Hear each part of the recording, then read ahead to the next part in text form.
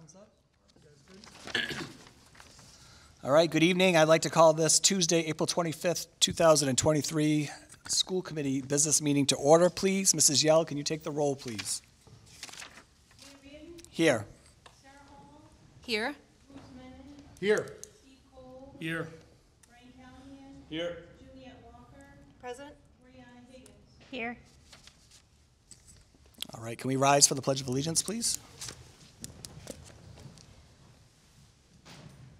I pledge allegiance To the flag of the United States of America and to the republic for which it stands, one nation, under God, indivisible, with liberty and justice for all. Okay, I just wanted to take a quick minute before we start tonight to talk about two new reporters that passed away recently who had a tremendous impact on the Newburyport Public Schools. The first is Coach James T. Stalin, Jim Stalin, whose name bears, will live on forever out in the field, out in the World War I stadium. Coach Stalin came here in 1964, and it was interesting. You know, he turned 90 last year, and again, went into the hospital a few months ago and kind of passed away quickly. But it was funny that this happened around the same time as former Mayor Byron Matthews also passing away a few weeks ago.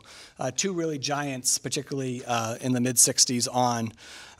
When Jim Stalin got here in 1964, he really made Newburyport athletics, appointment viewing. I think Steve growing up here can certainly probably attest to that. His teams played with class. They played for him. He was just an incredible influence, I would say, on generations of Newburyporters. I got to know him. He transferred over into when he got into the 80s. He transferred over to be the athletic director and was there up until 1993, which was my senior year.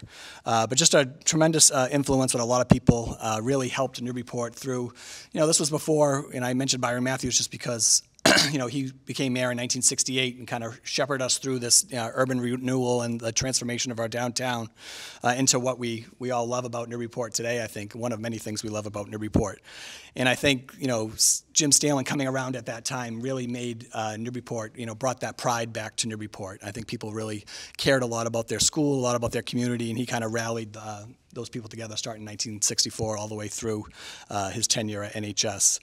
And the other person I wanted to mention tonight was Jean Foley Doyle, whose funeral was this past Saturday. I didn't have her for a teacher. She was my homeroom teacher when I was a freshman, but I know my parents both had her in school, a wonderful history teacher who just brought a lot of energy and life into the classroom. And then at her days outside the classroom, she was just as energetic and put all that love of history into publishing books on the history of Newburyport, which is pretty incredible too. So she also has a long-lasting legacy. And again, I was a history major at Ohio State, but I know she really fostered that love of history with a lot of kids that came through Newburyport. So again, I just wanted to mention them both tonight, and I hope you all will join me in a moment of silence.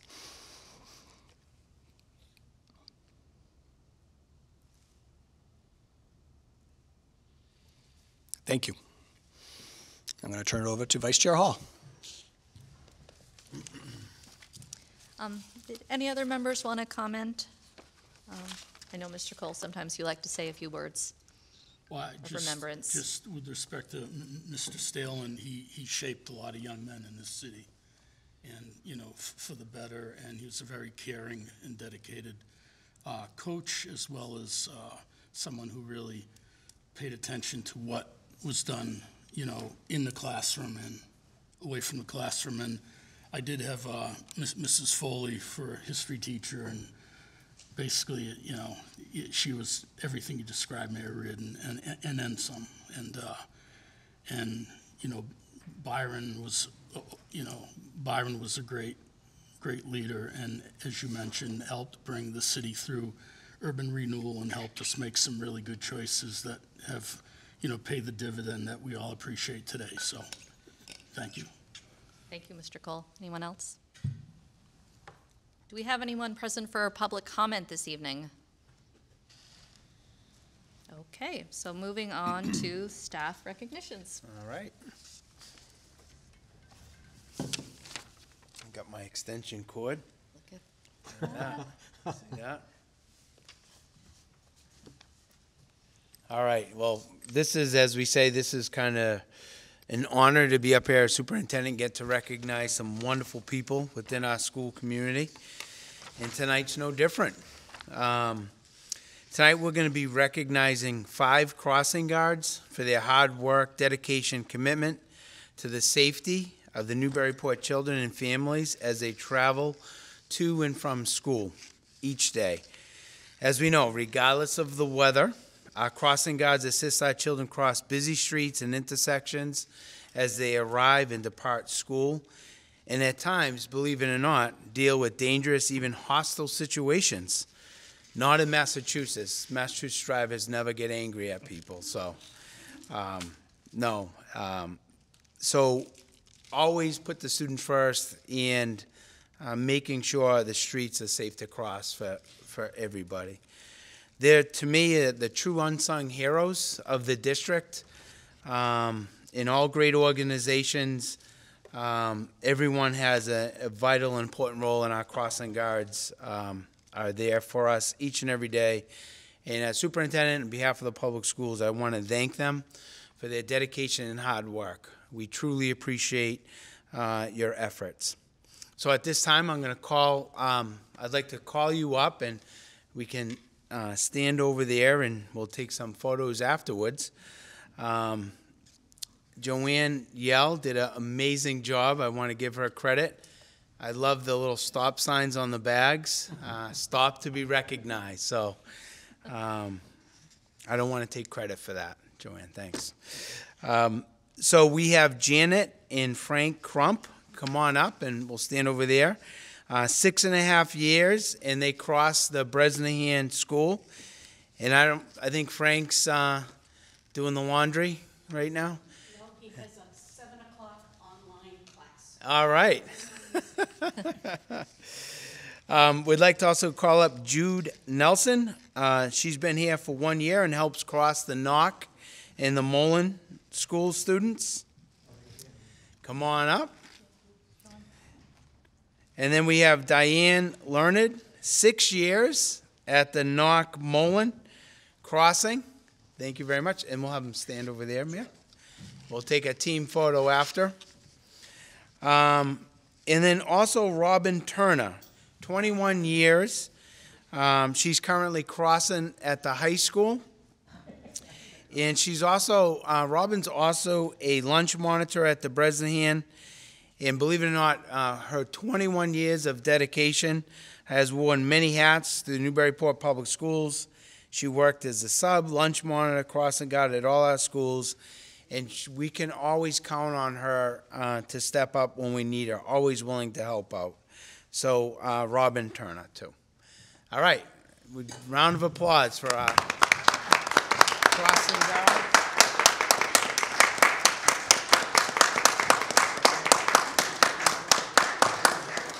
Take a photo op. Let me get on the end here. There you go. Yeah, that was recognition. Okay, say stop. Stop. Awesome. Thank you, guys. Yeah, you should have. Thank you. I might need that during the budget presentation for questions. Stop sign.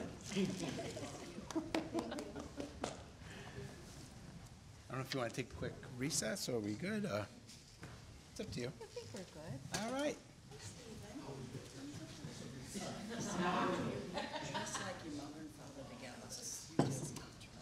So we can just, everyone's taking a quick moment now, and then we can jump right to the end.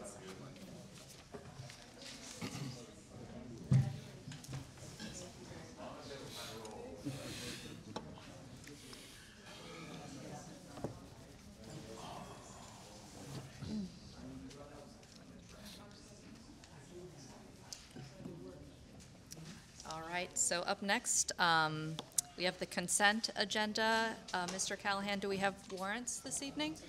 Yes, we do. I move that the following named bills of the Newburyport Public Schools amounting in aggregate $636,897.15 be approved and forwarded to the city auditor for payment. There are no conflicts. Need a second? Second? Second, okay. All in favor? Aye. All right, we have two sets of minutes to approve this evening. The first one is a business meeting from April 3rd. Are there any corrections to those minutes? Move we adopt the minutes of April 3rd. Second. All in favor? Aye. Okay, then the second set of minutes was this special meeting from April 11th. Ms. Walker, Ms. Higgins were not in attendance at that meeting. Any corrections? Okay, we can get a motion. So moved. Second. All in favor? Aye. Abstain? You abstain. I don't need to, but I will. Yeah. Okay. Did you say aye then? Yes? Can you approve minutes? You weren't there. Yes, you can. So we're all set with consent agenda. We're ready for the student representative report.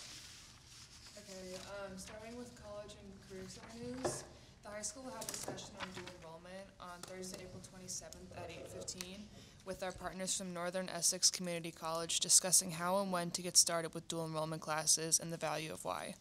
And staff from College Aid Pro on Thursday, May 4th at 8 a.m. will be speaking about the financial aid process and all that goes into dealing with the FAFSA, CSS profile, scholarships, and even how to appeal an award. In the next 2 weeks, our students will be completing their dual enrollment forensic science course through Endicott College. The professor of this course is also a sergeant for the crime scene department of the Massachusetts State Police. He has been wonderful, and our students have really enjoyed his perspective and experience working on extreme cases. 27 students had the opportunity to take the class. Last night, all students individually presented a forensic science case they had the most interest in. We have received wonderful feedback from the students. The next Endicott course will be offered to students through May and July, and it is an introduction to information and computer technology class. We greatly appreciate that the NEF has continued to fund the dual enrollment opportunity with Endicott College. And for student recognitions, the Climate Cafe, recently, Sophia Franco was one of several students from the North Shore who facilitated a Climate Cafe. Through this, she led dialogue with residents from the North Shore regarding ways to support our environment. And the National Historic Sites Cleanup. On May 6th, Senior Sophia Hartford is the coordinator for the series of service opportunities. Plum Island Beach Cleanup. Last week, over 70 students participated in the beach cleanup at Plum Island, organized by Nolan Smith and ACES. It is very exciting to have so many students spending time to support our community. Okay, and now for the Rotary Fashion Show and the Interact Club. So last week, students Aubriana Cronstrom, Alex Sullivan, Ava Moran, Claudia Cummings, and Emily Kate Slocum supported the Newburyport Rotary Club at their annual fashion show. These students are a part of the Interact Club, which is our largest student organization. It consists of over 150 students who participate in a variety of service events across the school year. This is a great club for students to become a part of and make new friends. For the Belize trip, 37 NHS students and 6 staff chaperones successfully completed an 8-day learning trip to Belize over April vacation. Students visited 2 Mayan archaeological sites, learning about who the Mayans were and are today, took a jungle survival course, and learned how to make snares, hammocks out of sticks, leaves, and vines, build a fire, collect water, and they ate termites, which are high in protein and taste minty. Students also visited a primary school and learned about the Didn't taste education minty to me, but and learned about the education system in Belize. And finally, they studied the ecosystem by visiting a butterfly nature preserve, the Belize Zoo, and snorkeled along the largest living barrier reef in the world and what can be done to preserve and restore these habitats. And then for congratulations to Ava Maglio, who's the recipient of the Mass Art and National Art Association Scholarship Award, which gains her participation in the Summer Studios sponsored by the Hemphill Family Foundation and Massachusetts College of Art and Design. And congratulations to all the students who were inducted into the National Art Honor Society on April 4th, and also the students who were inducted into the National Honor Society on April 13th. And that's it. Thank you. All right, on to the budget.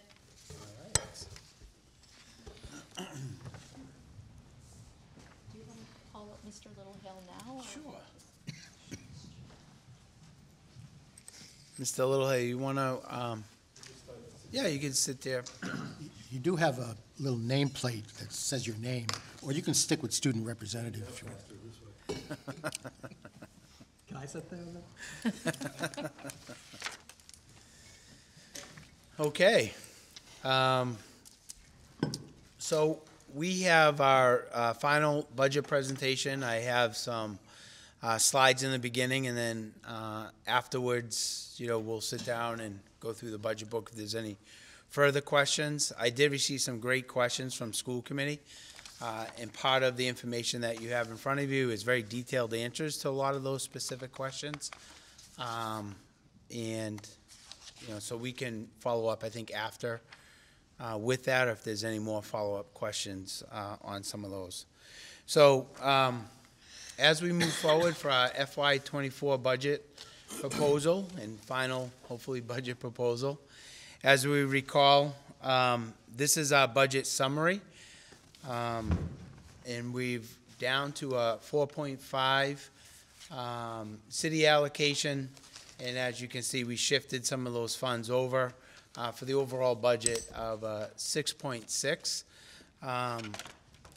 overall total. And as you see, I won't go through all of those line items. We've talked about these multiple times, but really state circuit breaker funding, our ESSER 3 grant, and some of these other projects, school choice, also assisting with a lot of our funding for this fiscal year. So there's our 4.5, and then on the bottom, the 6.6. So I think on April 3rd, we were at a 5.3 city allocation, and we reduced that to the 4.5. So as you've all have seen this before, so all in the blue. If you look down the bottom, that's funding through savings, grants, and other funds. And then what we've done as we've gone back to do revisions, the special education, the BCBA increase, the language-based teacher and special education teacher, we're shifting those funds to circuit breaker reimbursement because we did get a bump in that, and we feel very comfortable that we can cover those costs on the circuit breaker. So what remains right now are the assistant groundskeeper, the tech integrator, the little bump of the .2 math teacher, and NEASC in the... Music. What did I say, math? Oh, yeah, I'm sorry. Music, thank you. .2 music teacher, and then NEASC in the global citizenship piece. So throughout our process, I think the several presentations and also the Superintendent Advisory Committee, we did our April 3rd budget presentation. So we felt kind of condensing a lot of the most frequently asked questions that we received by the community and other city officials. So we try to put together how the budget gets developed from a lot of the most asked questions on the school side. So as we all know, how are the schools funded? The first piece is Newburyport allocation. 85% of our budget is the city allocation, which covers the salaries, the steps, columns, and a lot of the personnel. Also the Chapter 70 funds, and then other state aid that the city of Newburyport gets, and then there's other city revenues that come into the city of Newburyport. The remainder of the budget is funded by exactly what we said. The reimbursements that we receive from the state and federal programs, Medicaid, special education circuit breaker, school choice funds. Then we have grants, both the entitlement and competitive grants, and then the fees that we've been talking about, transportation, athletic, building rentals, and our preschool tuition. And just when we're looking at grants, that money that is one that the entitlement grant is the state and the feds are seeing a need for our students and our population. And the competitive grants are also tied to the needs of the schools. So a lot of these grants that we apply for and or the entitlement grants, the federal government and the state see the needs of the district. So that's a lot of that grant that we pursue has to tie to the needs of our population. So it's not just free money and state's just gonna go out and say, oh, here's $500,000 because, you guys are good people. It doesn't work like that. So that's why a lot of the shifting ties in to a lot of our initiatives and also the needs of the district. So as we've talked about in previous budgets, what drives the school budget? As we said, the budget drivers each year that are pretty consistent and typical and predictable. The first one is enrollment and population changes. So as we all know, one example would be our newcomer families coming into the district the past couple of years. Those population changes allow us to advocate for more funding. Our enrollment in the special populations also tie into special education, students with learning disabilities and things like that. The second piece is salary increases. We know we can look at going into even next year, typically what our contract obligations, including steps and lanes and cost of living, is going to be. Transportation, unfortunately, we can predict that, and we already know it's going to go up astronomically. Unfortunately, it's one of those budget drivers for all districts that's very concerning, both general ed and special education costs. Operations and maintenance, the service contracts, building and grounds, maintenance, supply and equipment needs, and utility costs. We can pretty much estimate and predict that, especially with inflation. We're estimating about a $200,000 increase just in those costs.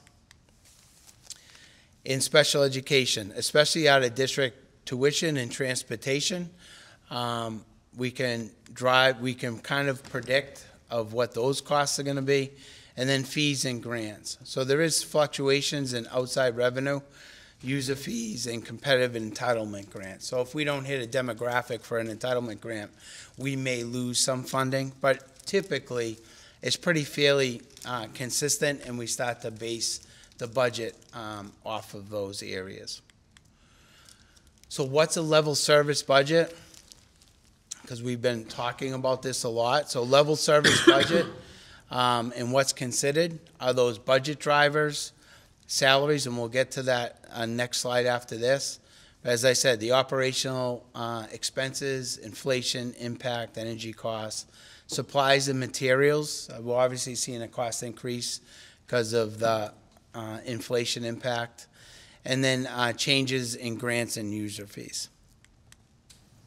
So what are our budgetary salaries? So as we all know through the multiple budget presentations that we've done, Newburyport has union and non-union employees. I think we're approximately 450 employees throughout the district. There are 3 unions in our district: Teachers Association, ASME, Instructional Assistants. And then we also have salary obligations that include the cost of living. So sometimes on some of our budget presentations, you'll see COLA, and that's what that stands for, the cost of living adjustments. And then all 3 unions have step and lanes built into their salary schedule according to the contracts. So years of service could create a step change. Postgraduate credits for our staff that's continuing their education could lead to a lane change. So salary lines also include substitute teachers and non-union employees such as administrators throughout the district. So we've talked about Chapter 70 multiple times, and as we all know, Chapter 70, some of the key factors are your foundational budget, enrollment, inflation, and the wage adjustment, and then also other contribution, property taxes, resident home income, and then some municipal revenue growth factor. So we have this chart.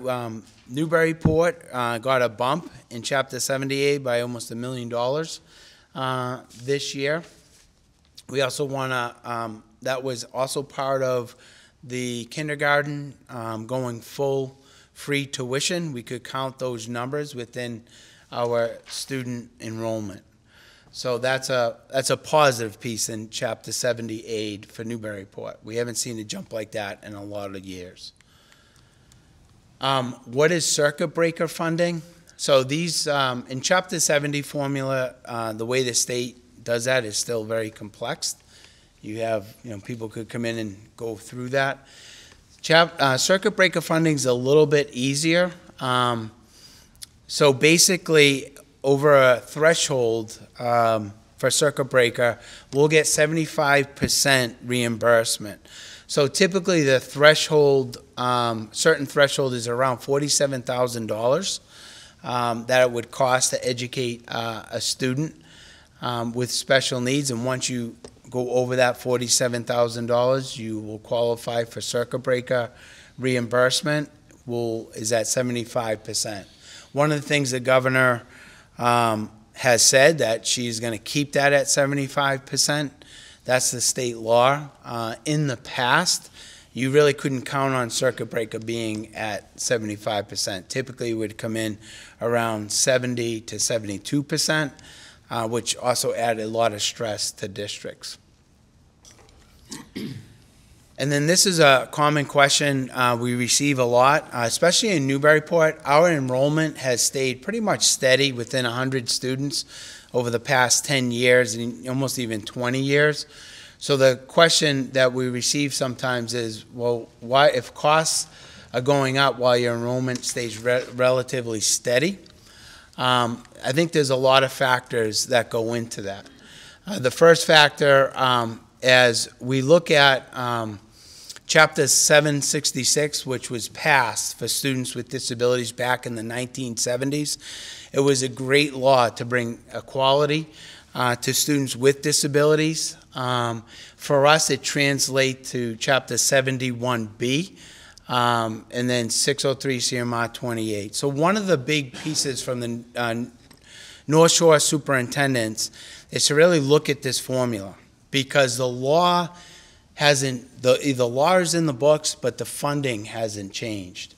So that was one thing that we're working, hopefully, with the governor's office to create a committee statewide to really look at supporting the Chapter 76. And these are sometimes of those unfunded mandates. Like, we're required to obviously educate every student, which is a great thing, but the laws really haven't caught up to the times of, 50 years ago, I think, was when Chapter 766 was passed. So the increase for us is really special education enrollment. So I'm going to show you a slide right after this one. So increased cost providing special education services. There's higher teacher-student ratios. So when we're talking about special education, there are certain ratios tied to the laws for students with special needs. So it could be a 1-to-8 ratio. It could be a 1-to-5 ratio, depending on the learning disability, or sometimes it could be a 1-to-3 ratio. So higher teacher ratios to students is a big factor. Transportation is also included, free transportations for students with disabilities, throughout, especially the out-of-district placement. We've talked about these throughout our budget presentations. Special program development, language-based individual development center, post-grad strategies, and therapeutic programs to educate all of our students. COVID staffing, so you'll see we'll talk about this because we do have extra funds supporting learning loss. And remember, those are targeted funds specific at this time, and as we move forward, we may not need those positions in the future. And then the other piece here is the increase for social emotional support.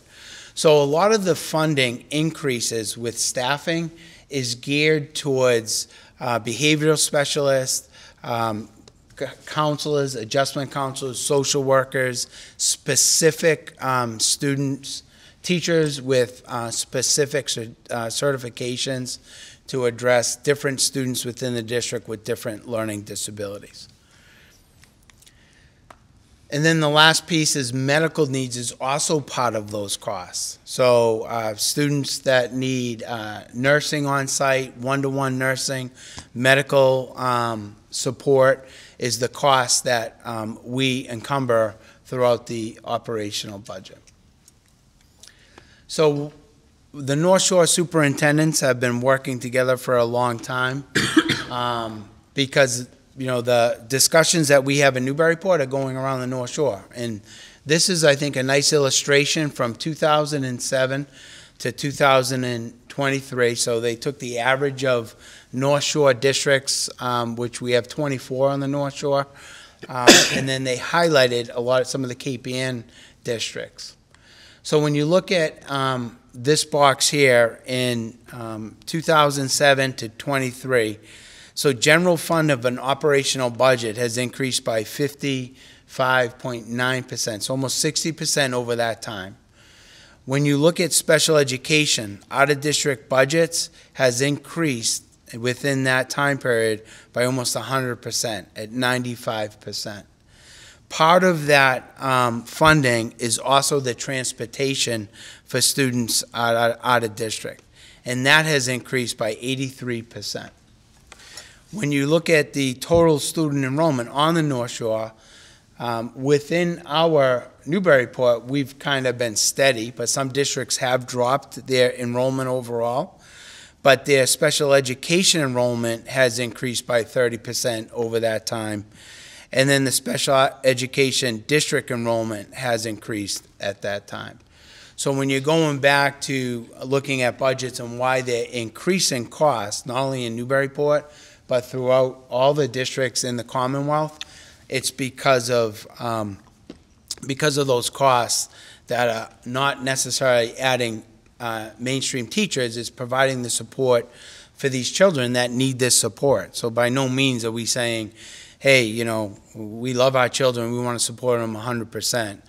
But if we keep going down this path as a state, and this is why the superintendents want to have a committee to really look at this.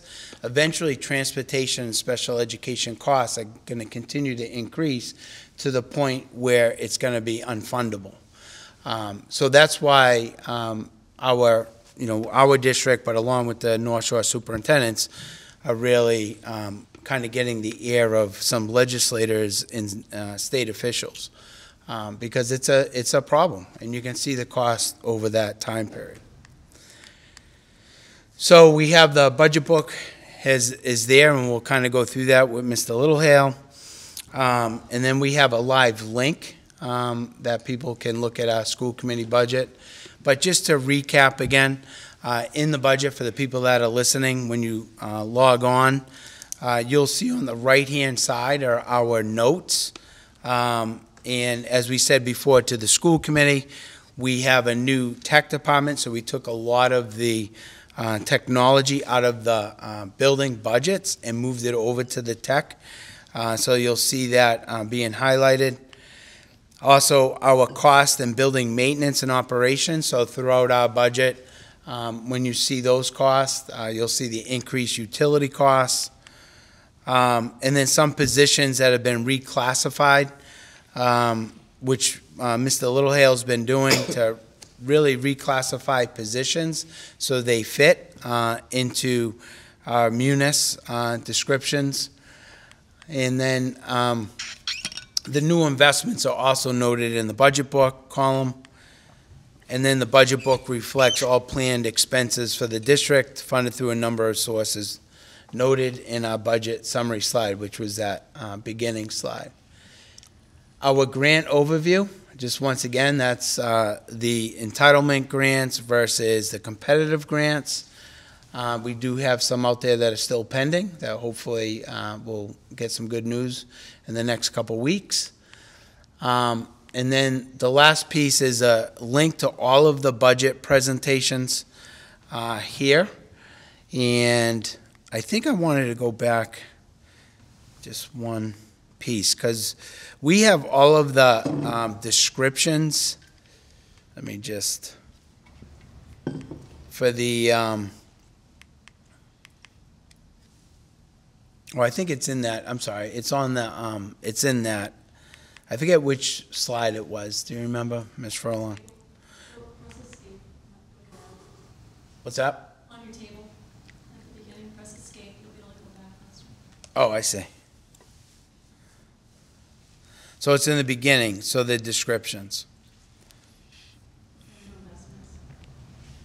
Yeah. All right, I'm sorry. On here, this was an important piece that we wanted to show the link for the people that are watching. So up here on this is a live link that's on the website. So see Budget Center presentations so that people can click on that. And then that brings you to this school committee presentation. So if you wanted to see the, let's say the groundskeeper position, it gives you the assistant groundskeeper, and then gives you the reason why we want to add that as part of the budget. So for every new position within this presentation, people can go back and look at the descriptors of what the need is and the rationale for it. So we felt that that would also be helpful. So we put that on the final budget. And I think that's all I have for at this point, and I'll sit in my seat and then we can ask more questions. All right. Thank you. Thank you. Oh, you need your mic. Need my mic.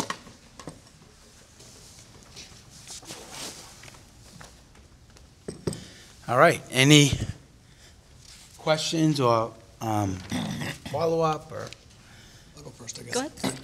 First, I just want to thank Sean and his staff for, working on this budget. We've come down quite a bit from aspirational budget to a few weeks ago to now, now your final budget. So I appreciate all the hard work. I guess my first question is, and I guess this might be for Phil. And so I'll just preface this too, so I'll be talking a lot tonight from the mayor's perspective and not necessarily the school committee's perspective. It's funny, coming from that chair just a couple of years ago, this year in particular, it's just definitely hit home more about, how my role has changed. But, so I guess Phil first, so the Medicaid piece, we don't include that in the city appropriation. Why don't we consider that part of it?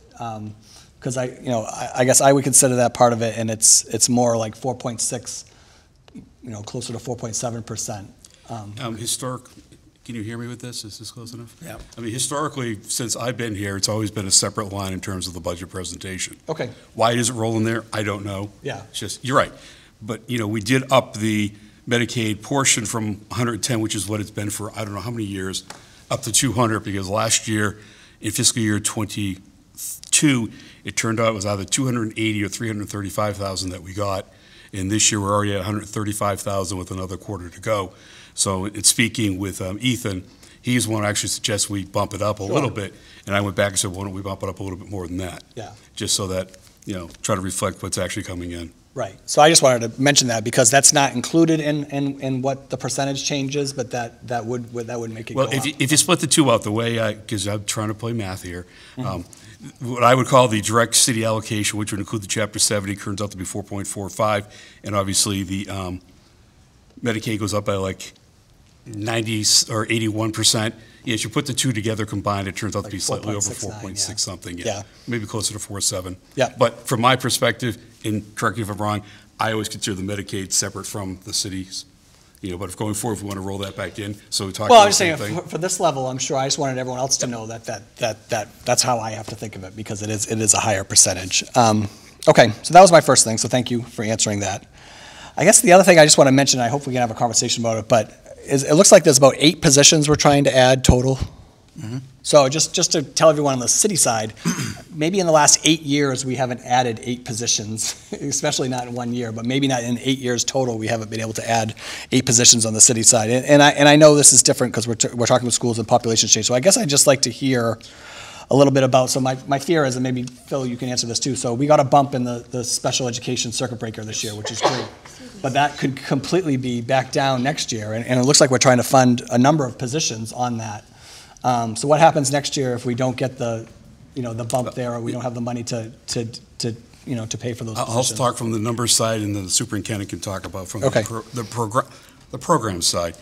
You're right, in terms of ESSER money also disappearing next year, as the superintendent said earlier, ESSER funds have been used for very targeted positions, and one of the things that we have to do in fiscal year '24 is start to review all those positions to see, we're 3-4 years now into COVID, and I may be overstepping the bounds, are they still needed and things like that, and that goes into the program side. So we are aware in terms of what's still being funded from, one, the funds are going to disappear, and then again, in terms of Chapter 70, we all know Chapter 70 is sort of like circuit breaker.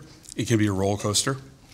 Sometimes it's a really terrifying dive down, and sometimes it's a great ride up. We don't know what's going to happen next year. We can just go on based on what we've seen in the last couple of years. We've still got a year or two left of SOA to finish getting that implemented, and that's part of the law in terms of impacting Chapter 70.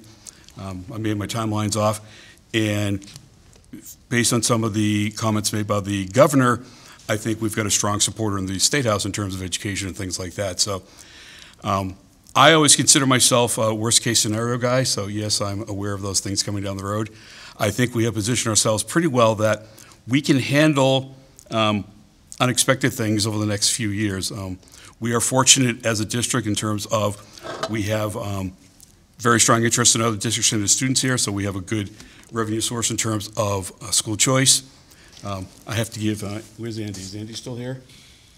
He's over there. Andy's doing a great job in terms of getting foreign students to come over to the high school in terms of enrolling for half a year and that, so that's another revenue source that we have. We've also been fortunate over the last couple of years in terms of what's been going on with COVID, not expending as much on certain things that we have in the past, so we have been able to build up some, I'll call rainy day funds in both transportation and school choice, even though we are spending that down. So we are positioned, I think, well for the next couple of years to be able to handle the disappearance of the ESSER funds. And, if we look like putting my prior career on as a banker, looking at stress tests, I think we can handle for the next couple of years some some fairly decent impacts that may hit us that won't overall necessarily cause us to be in the position where suddenly we got to chop. I'm trying. I don't like making promises that I can't keep. Sure. And again, I think we've positioned ourselves pretty well that we're going to be able to do that. But we always need to be looking at our overall cost structure and what we can do to change it or become more efficient. And so it's what we do. It's at least what I try to do every day. Yep.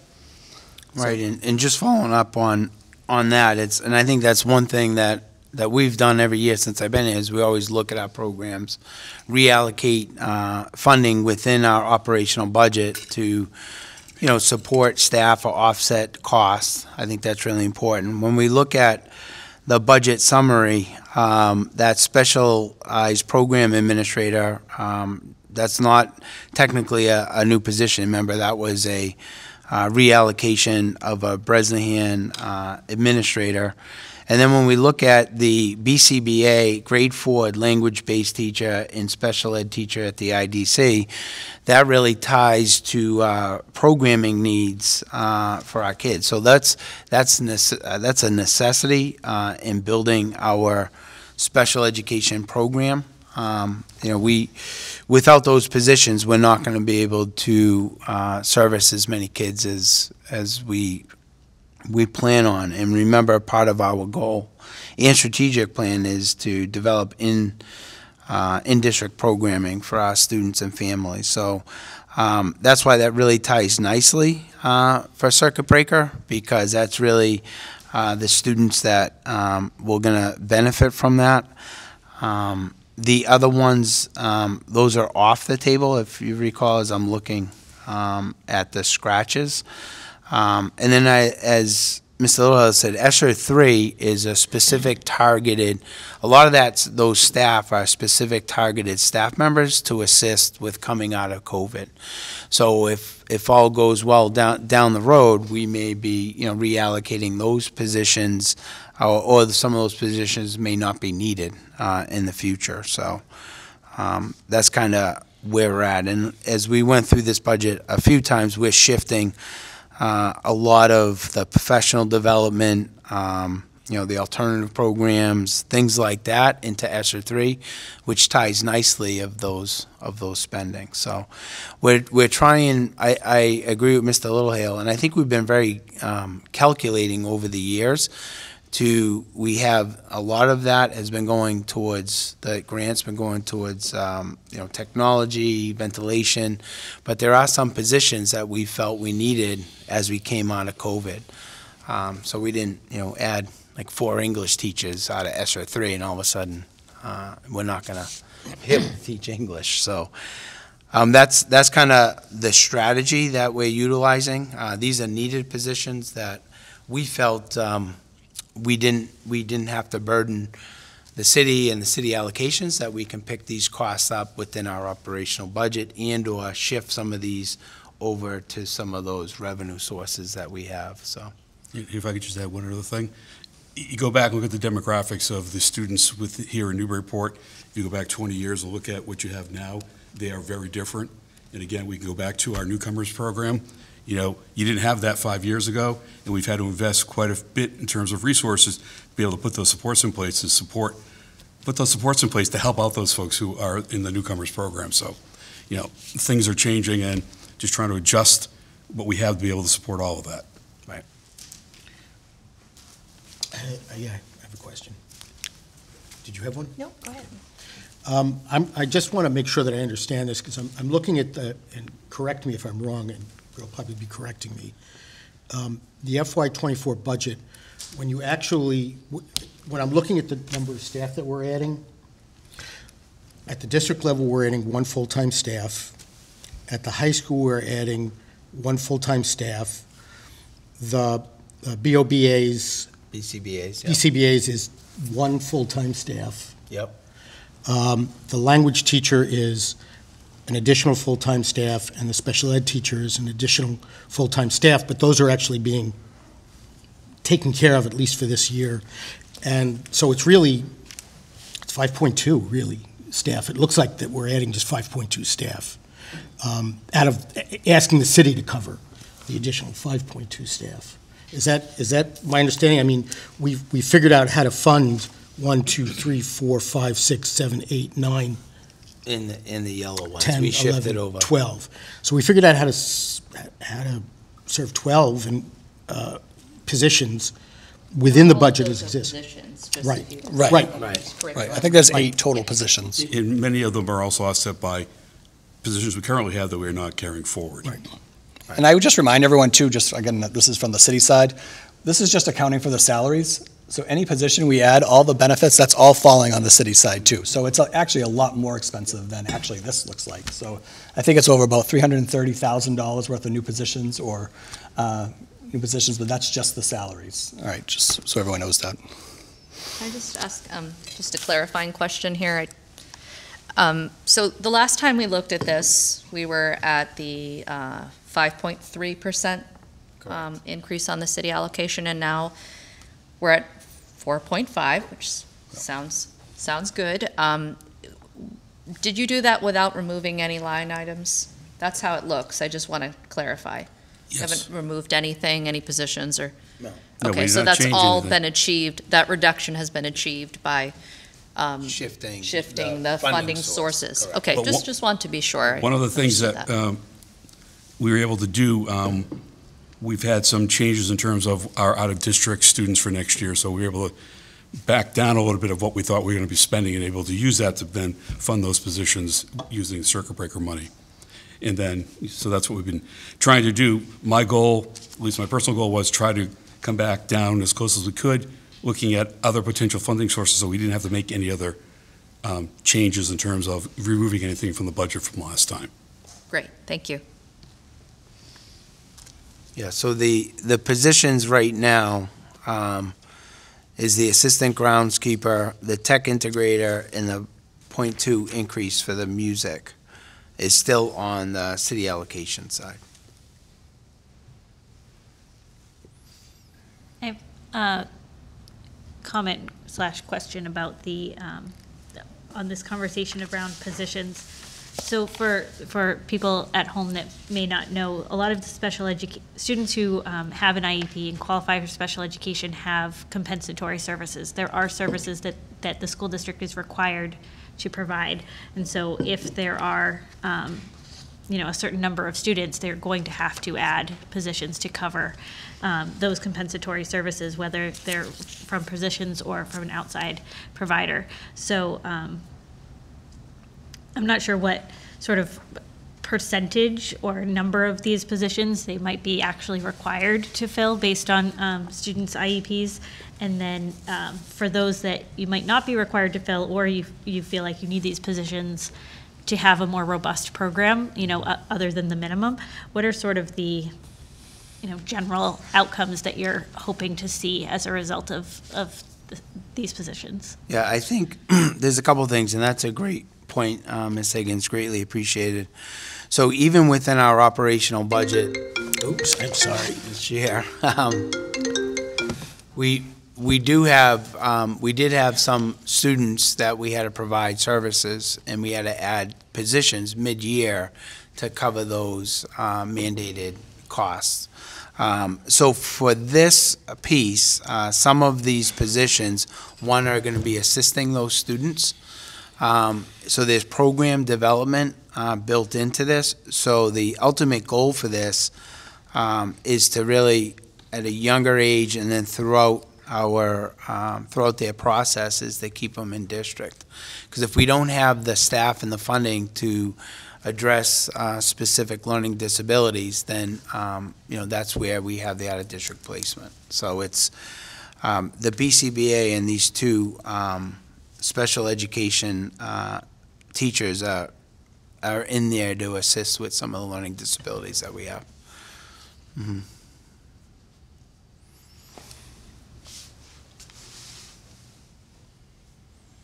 Mr. Callahan?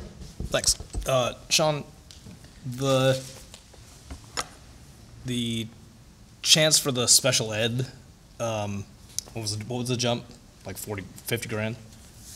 Special, or $500,000 rather? Yes.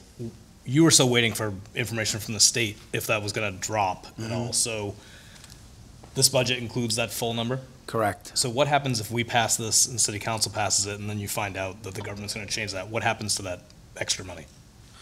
That would probably get rolled back into circuit breaker. Back into the circuit breaker. It'll go Right. there We wouldn't have to automatically. dig quite so deeply into the circuit breaker. Okay. Thanks. And that's the piece that, once, and this is the, this is, I think, when we talk about working in the schools, like the majority of our efforts are dealing with human beings. So we could set this budget as of July 1st, and then there could be needs of students or families that is going to change that in the positive or the negative. So right now, as we're looking at out-of-district placement, we're anticipating that maybe one or two of those students may either return back to Newburyport or may be moving out of district. So we're, so that's kind of, those numbers keep changing, like throughout the school year. Or we could have a student that is in one of our programs that's not making effective progress that needs to do, out-of-district placement in October. So it's not, as you're looking at special education costs and circuit breaker and programming, you got to have that flexibility to adjust, either positive where some students are coming back, and or a negative impact where 2 or 3 students need to go out. So that's the challenge of working with the majority of our work is 100% people. So Just one more. So all these presentations you've done, and this is hopefully the final one, would you state that this budget does what's best for all students and makes the district move forward at the same time? I would. I think a lot of this is tied to our strategic plan and the things we want to accomplish. I think, Ms. Walker and looking at transportation fees, we've been talking about athletic fees, we talk about place-based education. So as you see from our conversations, the place-based education is a big piece that parents aren't going to have to support. And then the middle school athletics is a big piece that we're taking out of the athletic revolving account. And then we'll have more conversations, I think, down the road, looking at, you know, the overall athletics and user fees and all of that. But I think for us, this sets us up in a good position, number one, to continue with the in-district programming and to provide the supports necessary for our students and families to keep them in district. Number two, it defrays some of the costs for the parents, right? And number three, you know, when we're looking at the advancement of our technology, our one-to-one, that tech integrator position is crucial to shift how we're, you know, fundamentally changing how we're delivering education with the use of technology, not, you know, replacing good teaching. So overall, I think we're in a good place to move the district forward. And we're putting all those pieces, I think, in place to, you know, to address the needs of all students. So, Thank you. You kind of answered my question, but I just want to sort of put it out there that the interface between the technology integrator and the new one-to-one program is like hand in hand. It's critical. Critical, absolutely. Yeah. Mm-hmm.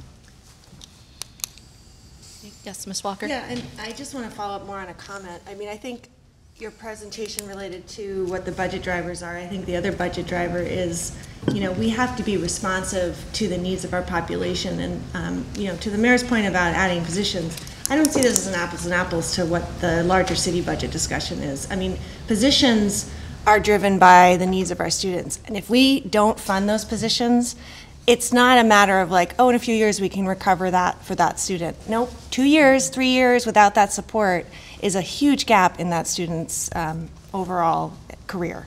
And to your point also about moving forward, I mean, we also are responding to a continually evolving learning environment. You know, the responsiveness of our schools during COVID was amazing, but I think we were in a strong place to be able to respond that way, and other districts weren't. And I think we do need to, you know, future-proof ourselves in a lot of ways in these budget discussions. We can't be unreasonable and ask the community to fund beyond what is reasonable, but I do think we need to think differently about our schools a little bit than we do maybe other city items, in that we really, if we don't fund certain items, it's a big loss for individual students, and it's a big loss for families. And I appreciate the priorities to not place more burdens on families. We still ask families to pay for athletic fees, we still ask them to pay for transportation costs, but our committee has held firm on not increasing those fees. And I think that's great. I think what you're trying to do is balance not placing burden on families while still being responsive to and continually increasing costs. You know, special education and all the outside other needs aside, I think moving forward but also continually being responsive to a changing world is really important. And that's just a challenge that schools, you know, I think that puts us in a unique position in terms of the budget that maybe is different from the rest of the city. And, you know, obviously we put this in context of the whole city needs, but I think it's a slightly different consideration specifically related to positions.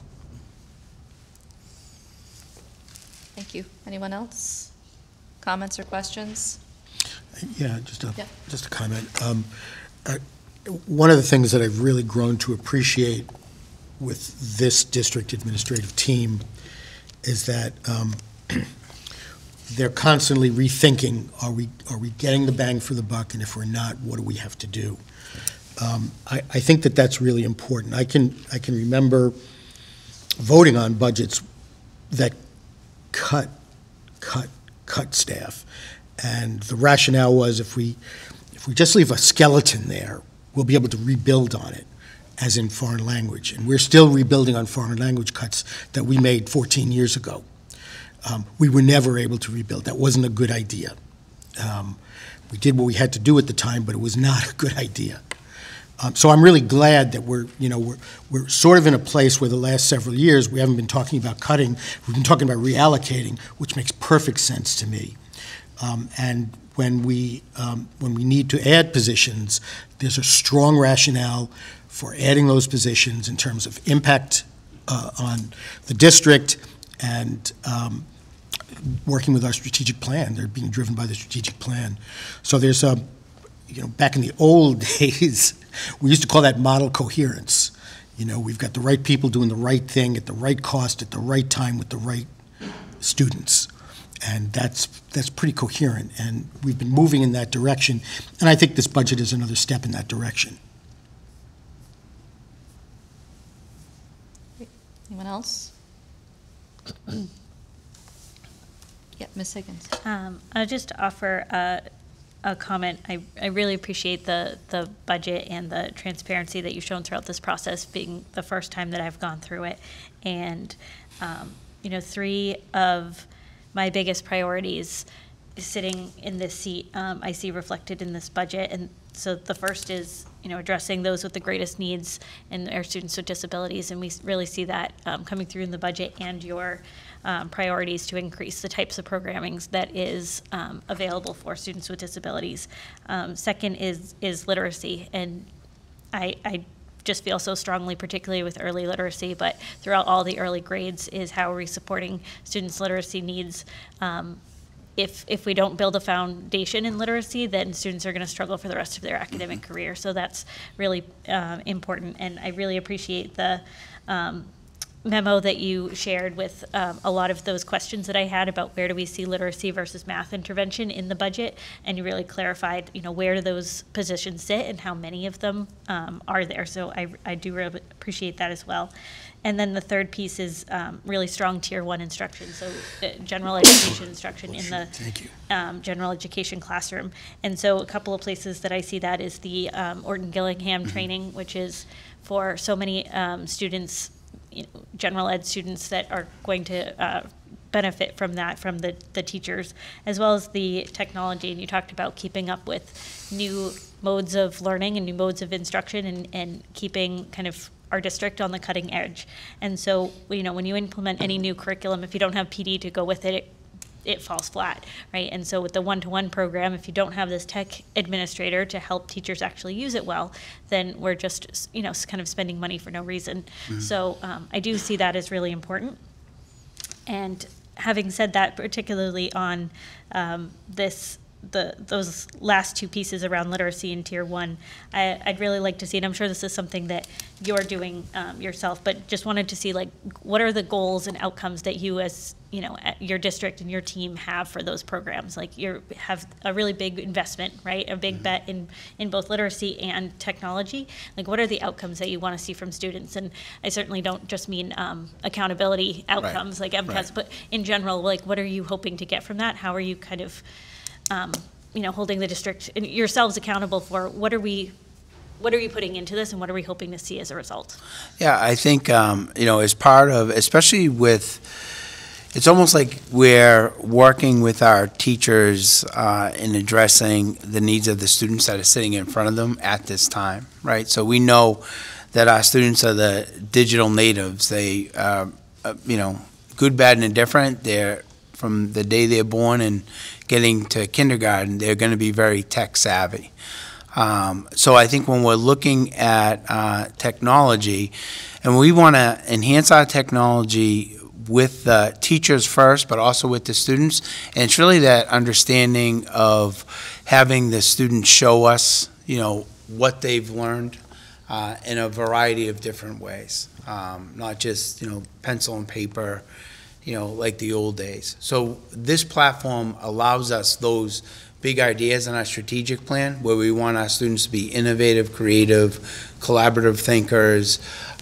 This tool will allow them to do that, and then continue that learning outside of school. So learning is part of, we say, we want this to tie to the real world. Well, the classes that the teachers are teaching with the use of technology is going to expand their world outside of the classroom. So it's really taking that vision that we have for a portrait of a graduate, and then really implementing that into the classroom. So we said we want our students to be leaders, collaborative, empathetic, all of those really important soft skills. But how does that translate in the classroom? Are we giving our students the ability to have leadership skills, in the class. And then what does that look like? So I think for us, it's really important. And then the students in front of us are all different learners. They have different ways. So the Tier 1 intervention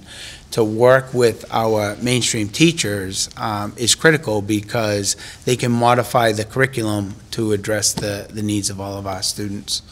So that's kind of what we've been doing, I think, with our professional development, is working, as teams. We have our skills-based instruction that's really important to us, that really ties wonderfully to the use of technology, of recreating lessons, where students have the ability to show you what they've learned in a variety of ways.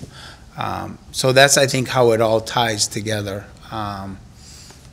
And just a quick off the cuff, that's kind of, I think, the vision, and it ties directly to our strategic plan on what we want our students to have the ability, because we know the content and things are going to change, but having the ability when they leave this world, we're preparing them for jobs that aren't even existing. So they're going to need to have the skills to be flexible, collaborative, empathetic, ability to work with people, critical thinkers, problem solvers, and that's going to be mimicked in the classrooms. So we really feel with advancement of the technology, along with Tier 1 approaches, that it's just a nice blend, and with some of the professional development that we have going on. Yeah, So. I think that's great, and those are all the right goals, and I just wonder what your data is to with that, and survey data, vocal data is always there. I don't know how many questions are particularly tied to things like that, but even thinking about having student surveys that talk about, are you able to showcase your learning in a way that's best tied to your strength, or do you feel like you have leadership in the classroom, just some kind of survey, just so you can track for yourselves, like how much is this technology making a difference for our students. Right, and I agree 100%. And before COVID, we set up at the high school and also the middle school student shadow days. So where a faculty member would be with the student throughout the day, follow them, and really sit in the classes to get a perspective of the student, which was really eye-opening. And then utilizing constructive dialogue with essential partners, those students got to sit with teachers, and they had a breakout session where they got to communicate, and obviously in a safe place, of how can learning be changed to make them more fun for kids. And it was eye-opening. So coming back out of COVID, we're starting to pick those initiatives back. So student voice is essential as we move forward. So we did have different platforms, but I agree. Student surveys, student shadow days, things like that, I think are really important. Having the students at the table, so. I like that conversation. That's why we're all here. On that note, are we ready for a motion? Can I just make one more comment? Sure. So I remember I said this to everyone at the beginning, but I don't plan on taking a vote. I'm going to vote present on the budget. And I will say, if this passes, I will say we are going to meet Thursday, and then we'll take what was voted on here, and I'll work with Phil and Sean, and we'll have to have a special meeting on Thursday. I'm sorry, can you clarify that? I don't understand that comment. The special meeting? So we set up a special meeting already Thursday in case the budget didn't fit into my budget. And well, I actually think the meeting, that's good to be aware of that. I thought the second meeting was in case it didn't pass tonight, but that's helpful to know that we're going to have another meeting to work through. Yeah, that's good. I'm glad to hear that, because I would prefer to hear from you, how it's going to change versus. Yeah, and I will just say, we're really close, and I really appreciate all the hard work Sean's done on this. And like I said, I think we'll have some good conversations tomorrow, and we'll be ready to go on Thursday. Is there even a reason to vote then if we're gonna have to do this again in I think 2 we days? I think we should take a vote. I think so. I mean, the way I'm doing this, I didn't like before how the mayor gave the superintendent a number and then that's the budget we saw. I didn't like that. I think this is important to have these conversations. I need to hear why Sean thinks all these positions are valuable, and I think you should vote on it as a school committee. And then that's up to me whether that piece of the budget fits into the whole budget for the city. So. It might just be ceremonial, because I'm making you guys come to another meeting, but I think it's important that you guys take a vote on it. I move that we accept the budget as presented by the superintendent. I'm sorry, I had one more question. Do you mind if I ask? It's fine if you want to make that motion, we can have a discussion We'll have after. some discussion. Okay, that's fine. I'll second that. You have a plethora of seconds. Just for the motion, the policy is DBD. Stick that into the motion. We're ready for discussion. Did you get the second? Yeah, it was Steve Cole. Great. Discussion. Just a question on the groundskeeper position, because I don't think we've talked much about that. I know you provided the link to the original description. Can you talk a little bit about the benefit of having a groundskeeper in light of capital needs, and how sort of preventative maintenance is really important? Yeah, so there was, I think, a couple things. So we would always have a groundskeeper in the budget, and we hired a few years ago a very talented groundskeeper that worked at golf courses. Part of his feedback, because he moved on to another job, but part of his feedback on the exit interview was having one, even though he was probably the most skilled and knowledgeable employee around landscaping that we've had, he says it's impossible for, he gave Steve Burkholm and myself exit interview and just says, this job is impossible to do for one person because they're cutting the fields, they're lining the fields for the athletics. So part of that, what we end up doing is we have one groundskeeper. Our maintenance people are pulled out typically, during the spring and summer, and they're leaving the buildings to go out and help assist with cutting the grounds and weed whacking and all of that type of stuff. We pay a lot of money also for overtime for that to keep the grounds maintained. So this has been in the budget. The assistant groundskeeper has been in the budget for a couple years. But you're pulling resources when, it's a hard job for one person to do. And then we're using overtime and things like that. And this is beyond just athletic fields? Is it, like, for example, the wear and tear out in the parking lot where it's starting to erode into Yeah, the the groundskeeper, street? they maintain the city also assists with cutting, but it's really maintaining, the grounds and the different areas Sort of. of preventative maintenance yeah. and, yeah. Exactly. Okay. Thank you for that explanation, I appreciate that. Okay, any other discussion? And just a quick question. Is there if we're close, is there a target, Mayor, of the city appropriation? There is, but I don't think we should do it here. Okay. Because I want Phil to have the opportunity to look at the numbers, and again, there'll still be decisions that will be made. So I don't think it's more about the number, but I think it's about where we are with the number and how that fits into what we want to bring back to everybody. Does that make sense? Yeah. Okay. I'll whatever you give me, we'll make it work. Don't say that. No, don't say that. God, Mike Jacob. Wait a second. Well, but that's part of it. So like whatever we bring back, if you all aren't happy, then you'll vote it down. I would imagine. No, I think So, that's a good process, I appreciate that. So Okay, so Another stab at the we'll apple. vote and then vote again. I would assume this is a roll call vote? I was thinking roll call vote. Is that what you'd like, Mayor? as long as I can still say present, then yes. Sure. Well, I think that makes sense. Ms. Yell, should we go ahead, or was there anyone else? We'll go ahead. Mayor Reardon, Present. Bruce Menon, Yes. Sarah Hall, Yes. Steve Cole, Yes. Brian Callahan, Yes. Juliet Walker, Yes. Breon Higgins, Yes. Thank you. For the moment, it passes. Okay. All right. Next, we have a draft of our meeting schedule.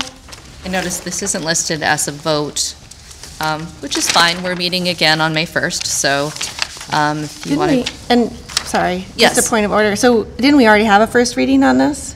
We didn't. I just mentioned it under new business. Oh, this is the school committee meeting schedule, sorry. I'm Correct. confused between the two, yeah. Got it. I did mention that it was coming up.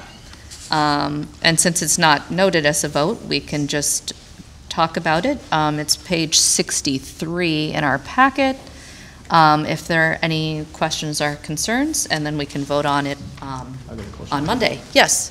Thank you, Vice Chair Hall. So, one thing that we have talked about a whole lot, and I don't believe have done yet since I've been here, is have the public give basically their wish list for the coming year. And the way that the calendar falls, we have the city council joint meeting in November, which really always seems way too early to me because we don't really know anything what's happening. And then by the time we get to now, it's the public hearing on April 1st, but so much work has been done, the public has never really, other than sending the district emails or whatever, they never come to us in a formal manner to say, we would like to see X. So I have a suggestion that the November 6th meeting also becomes the due date for what the public would like to see the following year in the school budget. So we'll do a whole thing about it, put out a schedule, make a form, whatever it is, and say, tell us what you want. You have until this date, and then we present it at that meeting. Okay. And then we know that we've got that information if people actually want to talk about it, and then that's what they get. And then it makes more sense for the following meeting with the city council, so we can say, here's what the public wants from the school district, just so you know, to the council. And then we just carry on the way we do for the rest of the year. So you're not suggesting adding a date, but I'm saying sort just of make clarifying the that, purpose of that and meeting. it kind of goes in there Yeah. as the addendum, just like the public notation in red. He's talking about Yes. November 6th. November 6th. That's the deadline for getting feedback to us. So we would just kind of highlight that as an opportunity. Yeah, just so the public understands when the date is. Did you want to say something about that? I think it's a great idea. I know other districts that do this, have public hearings earlier in the process, when Sean's getting together with his leadership team, some of the things that may be brought up in a meeting like that might factor in, to some And of it doesn't those even have to be a conversations. hearing, it's just, No, but we'll I think market some it districts like, call it if you want that, to tell so, us, yeah. this is how you've got until now, and then we talk about it. That's all. Vice Chair. Yeah, I like that. I support this idea.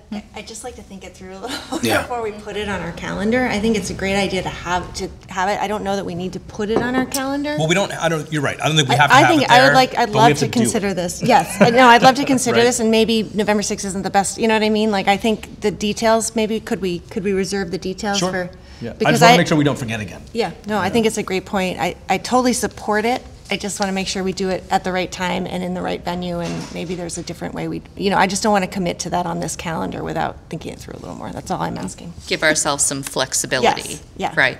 I mean, I would love to have people show up Exactly. and comment. Yeah. Yes, I would. So, thank you. Yeah. Yeah, I just also wanted to point out that another mechanism for getting some feedback to us is the school councils. That when the school councils are discussing the budget with the principals, they can also be gathering feedback from each school. Sure. I mean, you bring up a good point, though, and I've said this before, like, they never come here and say, hey, we talked about this. We rely on the principal of the building, maybe.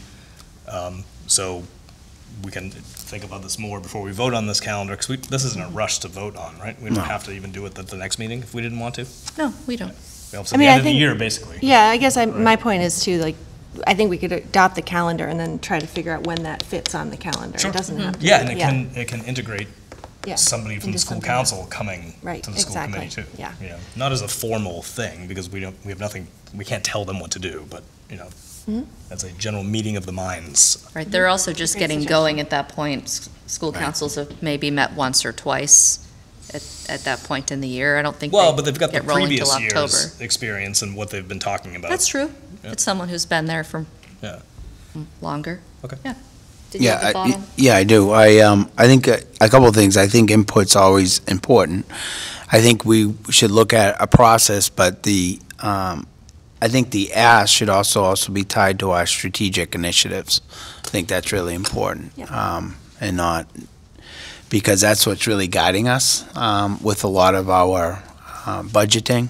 So if there are people that have input and they're looking at those strategic initiatives, I'm all for support like that too. So I just think it's like, how do you get that, a lot of people might not want to come to a meeting per se, but as Brianna Higgins said before, maybe it's developing a comprehensive survey tied to the strategic plan on what priorities they see, so.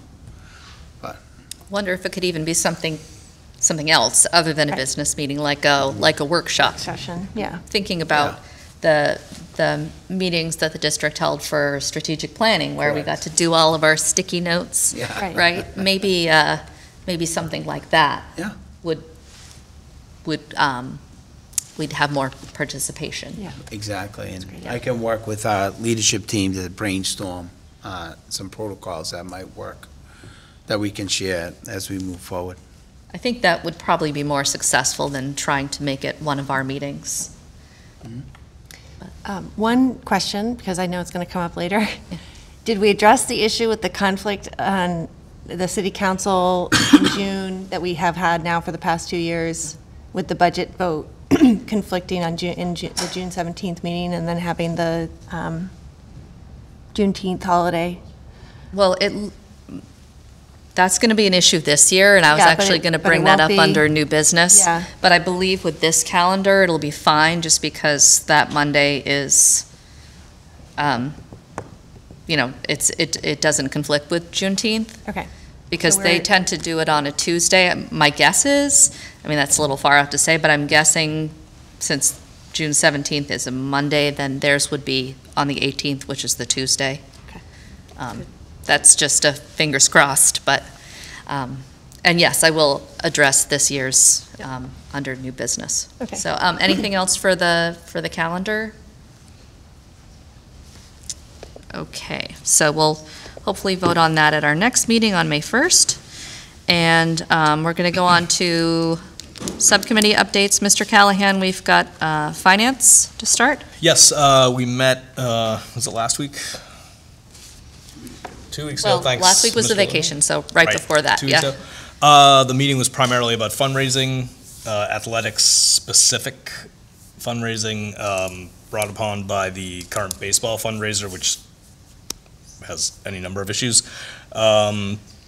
So we all agreed to stop talking because the meeting was going long, and essentially, Do we have that option? Just asking for a friend. I can think of some other meetings I wish we had. Thursdays.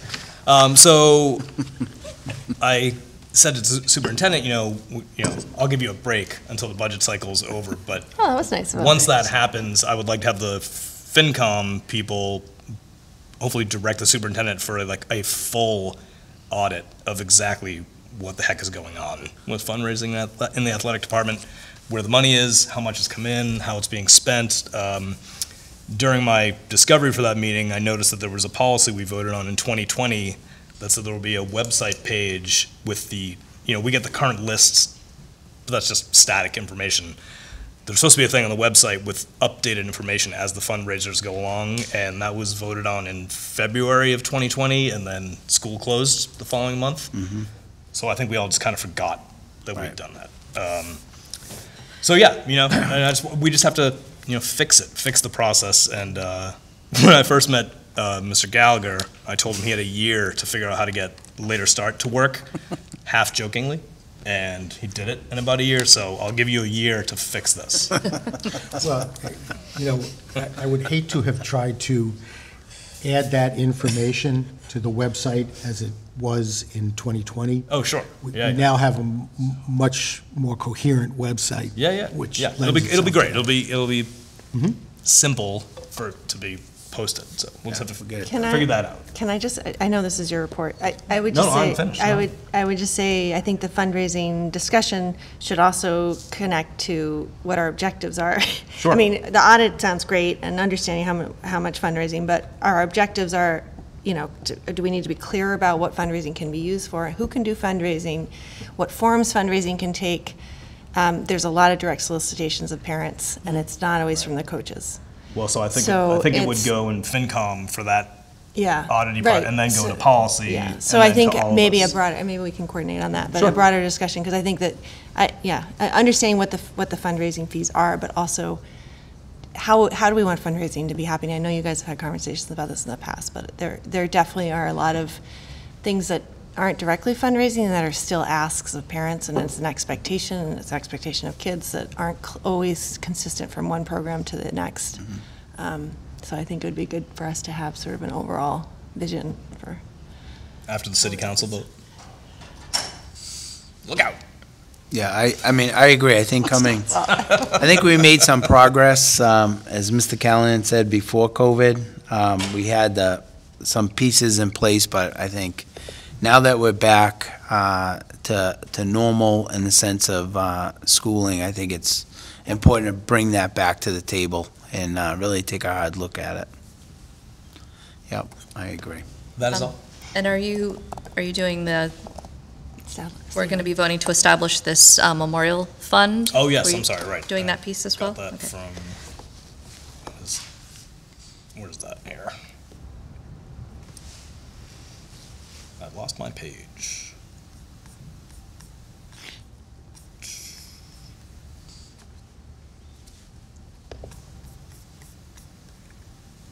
Okay.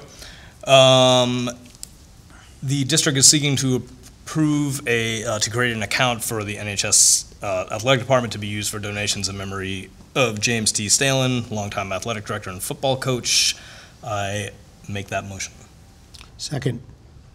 Discussion? All those in favor? What do we get to do? No, is there any? Taking your job. It's okay. We're just creating the fund, and then the details will all be It's sorted and similar. arranged. That was my It's a similar fund for former teacher and Miss Kim Dow. The funds same went to structure. the Okay. Bresnahan Library, so this would be a memorial fund sent in name of a great coach. All in favor? Aye. Aye. Oh, I was going to say, I actually do have discussion because I thought of a question in the middle of I'm what sorry. the superintendent was saying. Is this illegal to ask for a discussion? Since even though people gave their vote? You were in the middle of asking. Do you want to Okay. comment Well, I guess my on question it? is, Yeah. we create these accounts all the time for different things. When this one gets created, is there anything specifying what the money can be spent on? I know he was an AD and football coach, but does that mean all those donations can only go to football or all sports boosters, or how does it work? I think it's the purpose for the whole athletic department. Yeah, that's my understanding. Yeah. All sports. All sports. Okay. Okay, all right. Okay, great. Ms. Walker, were there any policy subcommittee updates? Only that we are working to get the sections A through C, the revised sections, in front of the school committee for first reading for next Monday. Yes, thank you. Great. Superintendent's report. All right, just a few items. As we said, one of our goals is to create that superintendent advisory council. We've met twice. So our last meeting, I shared the April 3rd school committee budget. We had great conversations from that and received some good feedback that helped us develop some of those FAQs from that group. So I'm excited about that group. It's just another group of stakeholders that we're informing of the great work that we're doing in the schools. Bresnahan Assistant Principal update. So we're pleased to announce Miss Allie Burns as our new Assistant Principal of the Bresnahan. We had over 60 applicants for the position, and after a thorough interview process, Miss Burns was unanimously selected. She's currently the math coach at the Bres. You might remember Miss Burns. We recognized her January 17th at school committee for all of her hard work. So we're excited to welcome her as part of our new administrative team, part of the team. And I think at the next meeting, we'll bring her over and she can say hi to everybody. Technology, just speaking of the work we're doing for the professional development, technology cohort training. So our middle school tech integrator, Jackie Russo, is currently facilitating an iPad professional learning community, similar to that first community that we did. We have over 20 teachers across the district learning the iPad technology. We're really excited about that. They're expected to finish this summer, and then we're looking to roll out another cohort of teachers in the fall. So I think this initiative is growing from the bottom up, where teachers are seeing the benefit of their colleagues utilizing this technology in the class, and we get more and more teachers that want to get involved, so, which is great. It's a little bit different than the high school in the sense that high school we're focused on all of the training. This is a cohort of district teachers from Bresnahan all the way up to the middle school, so we're excited about that. The other piece that's really exciting, and in all of us, it's free PD from Xterra, is the Boston-based technology training organization. So it's Xterra, Terra. So they offer free professional development, but it's really in the AI world, virtual reality, and mixed reality, and you can kind of just get a we've been talking about this, I think, through my superintendent memos to the school committee, but also how this technology is coming fast and furious, and I think we're positioning ourselves to embrace it and utilize it in a positive way. So we have a cohort of teachers, high school teachers, that are going through that training. In addition, they provide student programming for students to partner with. So part of this company is also understanding that within the next year or two, there's going to be a whole job market of mixed reality, virtual reality, and artificial intelligence, that there's not enough workforce. So part of working with them is to inform parents and students of these potential jobs that are going to be in the near future. So we're just excited about this opportunity, but once again, we do have that training going on. So my goal is, I think, by the end of the year, is to kind of bring them in and kind of show what's happening with that. So that would be great. And then through the feedback from school community members and Ms. Higgins, we're penciling in, I think, the May 15th for a data dive into those results from a lot of the programming. That would be more of our mid-year. The goal for us, I think, is our end-of-the-year assessments are coming at the end of May and early June. But I think as we open up the school year, we can show the end-of-the-year assessments and the growth of the students. So we'll do another data meeting for school committee. So we'll put that together. We'll focus on the BRES, really probably K to grade 8. So we'll do similar data presentation and how the iReady and our DIBELS tests and all of those are playing out in the classroom. So, and that's what I have. So thank you all very much. Thank you. Quick question. I know the enrollment, I think, period for the Apple iPad at the high school. Do you have any sense of the enrollment? Yeah, I think for Monday's meeting I can get you specific numbers, but I know we're well over 200 students at this point, and that was a couple weeks ago. So, Great. New business. I have a couple items. Just confirming, we will be having the special meeting this Thursday, April 27th, and that is 6:30 at the Senior Center. Ms. Yell, did I get those details correct? Well, let these three write it down. 6:30 at the Senior Center. Oh my God.